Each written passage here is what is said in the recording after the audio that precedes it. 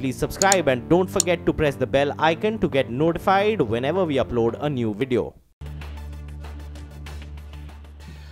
You're with us here on a fresh new edition of Trading Hour.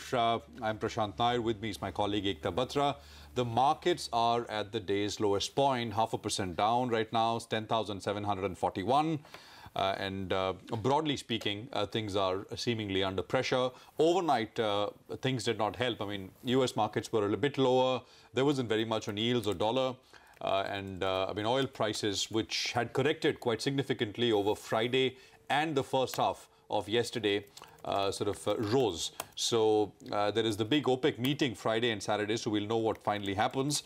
But it's not really going into the meeting in a in a big sell-off kind of a fashion. It's now steady. It's off the highs. I mean, I think that is definitely welcome, but I mean, it's not really coming lower. The other big point, I think, which is not being talked about too much right now is because I think, I mean, it's a bit jaded to keep talking about the US-China trade spat. Not trade war, but a trade spat. But I mean, it's heating up once again. Both sides are threatening to go tit for tat. I think there was a news report in the Financial Times this morning that Trump's White House is saying that we are considering tariffs on another $100 billion worth of Chinese imports into the US. So, things seem to be escalating. And if you read the commentary, I mean, that is being blamed for Asian markets broadly, Asian equity markets broadly being lower. So we'll dwell on that in a bit more detail as the day goes along. But for now, here, we are about 55 points lower. Ekta, morning.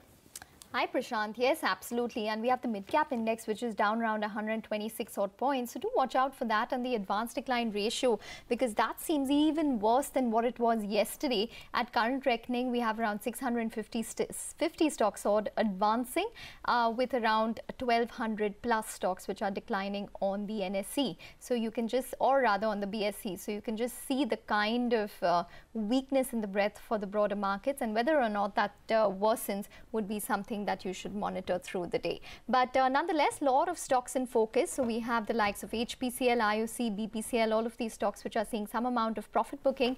I would keep my eye out on what's happening with Dr. Reddy's, because there is follow-on buying which is taking place today as well. So up around 1% right now and up 24% on a month-to-date basis. And a couple of other stocks include something like, obviously, ICICI Bank on the back of news. But let's get talking about the technicals of the market now. We have Sudarshan Sukhani joining in for that. Sudarshan, hi, morning, over to you. For the Nifty, what would you recommend with sub 10,800 as well as stocks? Yeah, good morning again. See, after a big gap down, we are buyers in the Nifty. The trend has not changed. It's in a trading range, and we have this move towards support and then a right towards resistance. But the overall move for the Nifty is still on the upside. So at current levels, I would suggest that the Nifty is a buying opportunity for intraday traders with a stop under 10,720. That's the futures rate. And then we see what happens during the day. Don't carry the position, but consider going long at current levels. Stock-wise also, I'm more bullish than bearish. See, trading ranges sometimes give the impression of big moves, but essentially they are where they were. So within these moves, we want to go and buy the stronger stocks, starting with Torrent Pharma. Torrent Pharma is a buying opportunity, as is most of pharma. Ekta, I've been talking about how pharma is bottoming out, entering a new bull market. It's my favorite sector now. Oh. So Torrent Pharma is a buy for the day. All right. Wow. It's going to be the leader. Ekta, you're going to find that you're going to be speaking so much about pharma now. It's going to lead the next bull market. Okay, but would that be across stocks? Because a lot of these stocks also suffer from perennial fundamental issues. You see, it's across stocks, but among those stocks, the ones that are suffering, as you explained, from fundamental issues, will either underperform or not be part of it, but most of the leaders will be. So pharma is the sector to focus on. The second stock for today is Godrej Consumer Products. That FMCG is doing well, and that should continue. So there are two buying opportunities, Torrent Pharma and Godrej Consumer Products for the day, and one short sell, Raymond's. Raymond's is doing nothing. It's now breaking support levels. So that's a short sell. Okay. Sudarshan, we have some questions, I think, for you. By the way, I mean, what you have at the bottom of the screen is what Asia is doing. I mean, and if you look at the cut across Asian markets, India is holding out much better. 0.5% cut here. Look at Shanghai, look at Japan, look at the Chinese markets, Hong Kong. So, I mean, we are top of the list in a good way right now. But let's see if we follow suit with what's happening in Asia. Well, the first question for Sudarshan is from Arvind Bhargava. He's looking for investment advice. Basically, he wants to know which of the following is a good investment for the long term: Godrej Properties, NCC, or IDFC. I mean, so varied from different sectors. Sudarshan, what would you tell him? Well, IDFC and NCC are complete no's. You don't go and buy weak stocks. You just stay with the winners if you want to participate in the bull market. So what is left is Godrej Properties. Luckily, it's an outperformer. Go and buy it and hold it for 3 years and you'll be pleased. And Prashant, my impression is that all this talk about the trade war is just drama, isn't it? Yeah, looks like it. I mean, but sometimes, drama can also, I mean, I don't know.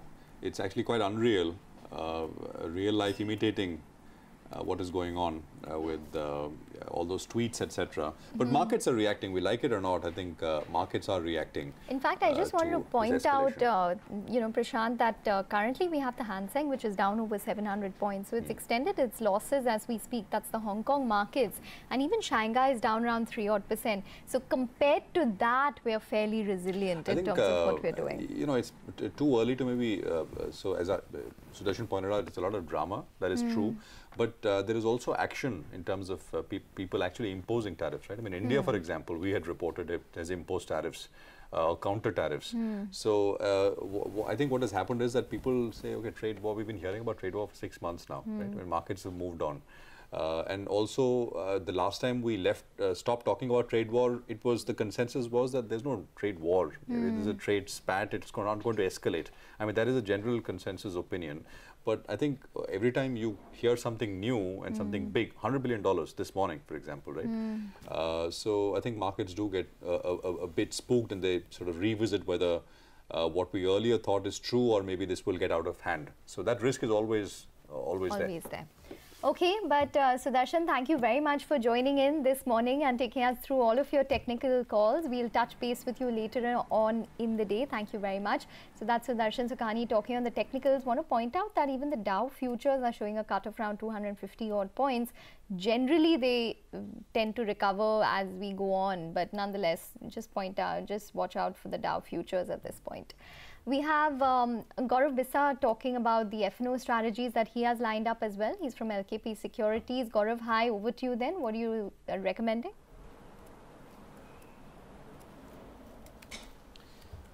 Good morning. The first recommendation will be buy on Cadila Healthcare. I was just listening to your conversation that pharma being the flavor of the season. Cadila is one that has been in consolidation between 370, 390. It has now come out with consolidation. A volume breakout has been seen. Yesterday also we saw a good amount of OI addition happening. Till now about 2% OI addition has been seen getting built. So fresh longs are seen getting built, made a breakout on daily chart. So it looks ripe for targets of 425, 430. For immediate basis, one can play with small stops of 400 and a small target of 415. Second would be sell on Kolpal. We have seen consistent short positions getting built. Yesterday to the tune of 4% shorts were seen getting built. Today also we are seeing 1% OI addition happening. So there is a possibility that it may slip towards the level of 1180. One can use a stop loss of 1210, 1212 and short Kolpal. All right, thanks very much. Appreciate you joining in with those strategies. We'll speak with you again. So what, I mean 60 points now, so we're slipping. If you look at the Nifty intraday, you'll see what I'm talking about, and I think it's happening in tandem with what's the slip that we're seeing across the rest of the Asian markets as well. Okay, I mean, we'll focus on markets and get you a global perspective as well in just a bit. But on to some CNBC TV18 exclusive now. We've got the Petroleum Minister who spoke with my colleague Shireen Bhan about the subsidy issue for ONGC. And he also essentially touched upon whether the government and the company, that is Gas Authority of India, is thinking about demerging its transmission and marketing businesses into two separate entities. Here's a slice of that conversation. Let me ask you, sir, because this is again a fear and a concern that investors specifically have on ONGC specifically. You know, ONGC in the past has been asked to bear some of the burden during the time of the UPA as well. The concern now is that LPG and kerosene, the subsidy burden, the subsidy bill is going to be higher on account of where we've seen crude prices. Will ONGC be pulled in to bear some of the burden this time around as well? Today, the subsidy burden, what amount it is for kerosene oil and LPG, it is borne from the budget. We are not burdening any of the companies. And that will not be a consideration in the future as well? Today, there is no burden on any company. Government is taking care of the subsidy burden from its own budget. But you're giving an assurance, sir, that while that may be the case today, this will not, if push comes to shove, ONGC will not be asked to take on some of the burden if it were to come to that. Let us see how things are unfolding. If price is increasing, the crude oil price is increasing, let's see how things are moving. As in today, government has developed a model. There are 3 factors, and we are balancing all the 3 factors. We had seen consolidation last year in your sector. What about the possibility of a demerger at GAIL, sir? That is something that is being talked about. Is that something that's under consideration? Is it a priority at this point? Certainly, we are very much committed to have a end-to-end gas network in the country. GAIL is primarily mandated for building of the gas-based infrastructure. But in last few years, GAIL has tremendously done good job in marketing network also. There are 2 kind of model. It can be merged, it can be de-bottleneck itself. So GAIL is a very independent and competent company. They are working out some formula. In one of our review, our government's primary priority is how to create more infrastructure, how to create more gas-based network. I remember that when we last spoke, you had said that the consolidation effort that you had started with ONGC and HPC as integration will continue. Can we expect GAIL and IOC next? I don't know about that, but it's primary. My point is more effective business model is needed. Sometimes it is through merger, sometimes through the own de-bottlenecking. So let's see how things are unfolding. But they are Maharatna companies, they have their own board, they have their own decision-making process. How they will behave, it's up to them. Ekta, the thing about ONGC was the one which is interesting, because the stock is pricing in a fair bit of fear that eventually, I mean, the math is very clear. The government, what it budgeted for LPG and kerosene subsidy for FY19 is about 5 months short. I mean, if oil prices were to stay where they are, they already don't have money for about five months of this year. So will the government provide more money, or will the ONGC be asked to share subsidy? I mean, if you remember, there was this talk that ONGC will be allowed to make a recovery of a certain amount, and after that the government is going to take those revenues. So I mean, the oil minister didn't commit. He said as of today, there is no need. So it is. So the option is on the table, very much. I mean, it looks like it, right? But otherwise, he would have clearly said that no matter what, oil prices go up. I mean, it's a public company. We will not ask them to share a subsidy. We will not. He said we will see. I mean, if oil prices continue to rise. Okay, so an important statement coming in there from the oil minister, but nonetheless for GAIL currently that stock is up around 1.3%, but it's really the oil marketing companies which are taking a hit. So we've been pointing out how HPCL, BPCL, IOC, all of these stocks are down anywhere between 2 to 3% Take a break now, but up next we're going to be discussing the commodity space. We'll in fact discuss the expectations from the OPEC this weekend. Peter McGuire, the CEO. Welcome back. Let's shift focus away from equities now. Manisha Gupta is here to tell us what she's tracking in the commodities space, and no prizes for guessing, it is oil. Oh yes, it is, and a very, very volatile market that's beginning to be. We saw 2% of surge in the New York session yesterday, but in the Asian markets right now, we have seen some pressure come back. So yeah, it is going to be about the OPEC Vienna meeting, the trade tensions between US and China, the Goldman Sachs report which says that $82 is back or perhaps would be back by this summer, and of course the increase in US production. So there are just whole host of all of those factors to take cues from.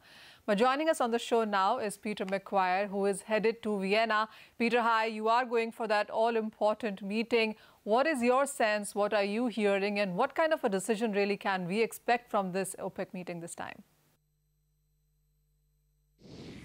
Well, I think where we're looking at, it's going to be a very interesting lead up to Friday's meeting, and then what actually transpires. You've got one camp, naturally, the Saudis and the Russians and their cohort, and then the other camp, of course, the Venezuela and Iran.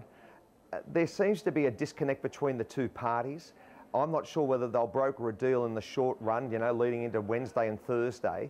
But it's not unusual for observers to take on board the essence of OPEC that can change during that actual day itself. So as they meet and as you see different parties playing to their strengths and trying to get a cohesive unit, I think it's going to be a very interesting meeting. You've seen what's happened over the last matter of 2 years with those production cuts, and now it comes to a different point of view. Well, absolutely. While there is, of course, a lot of uncertainty as we get into this meeting, Peter, but depending on what OPEC could do, whether it is about increasing supplies or keeping it as a status quo, in both the events, where do you see the crude oil prices headed? I think it'll probably, it'll be range bound. I can't see any big breakups to the upside or to the downside unless you see some geopolitical concerns or weather outages. The US dollar has had a very, very strong uptick over the last matter of months, and it's sitting now at 95, that US dollar index. There's probably further upside there, naturally, with Fed rate rises leading into the rest of 2018. So Brent, I think, will probably trade that $70 to $75 range. You may see a little bit higher, but it just depends on what the production cuts are. And WTI, I think it's going to be range bound 62 to 66. For, over the next couple of months. But remembering weather outages can greatly impact price quickly, with the hurricane season starting in the US in the next matter of weeks. So it's always an unknown when you're looking at that Mother Nature impact to pricing. And it's not just the crude oil prices, Peter, because a lot of those cues really seem to be translating into the metal prices, which have declined for a third straight day. We, of course, have seen weak Chinese data. The whole US-China trade retaliation is yet another thing. And, of course, the strength in US dollar. Which one of these factors really are you watching closely?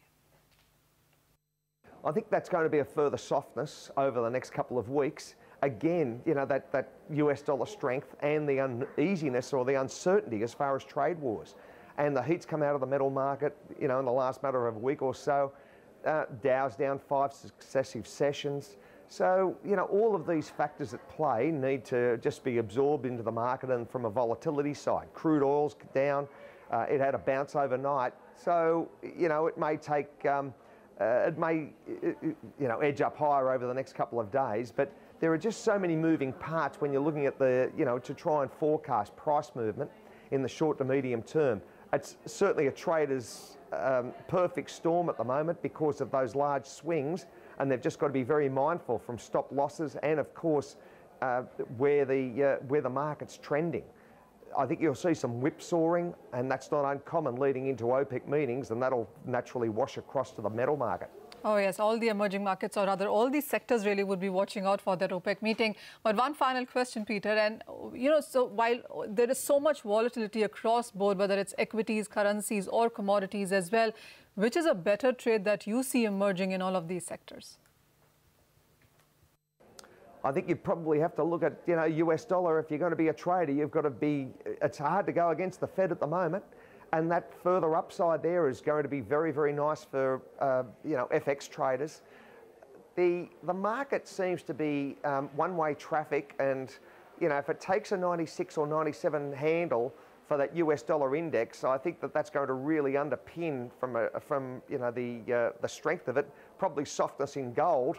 And at the moment, it seems to be a nice trade to be involved in. So, yeah, possibly short metals. Oil will probably, oscillate and go a little bit sideways, but it'd have to be strong US dollar, and that's going to be, a trade to, absorb and be a part of over the next couple of weeks. Oh, well, point taken, Peter. Thank you so much for joining us. So that clearly is a top trade emerging. Further strength in US dollar, but weakness in gold and the base metal prices. There's an advice of going short on that yet again for next couple of weeks at least.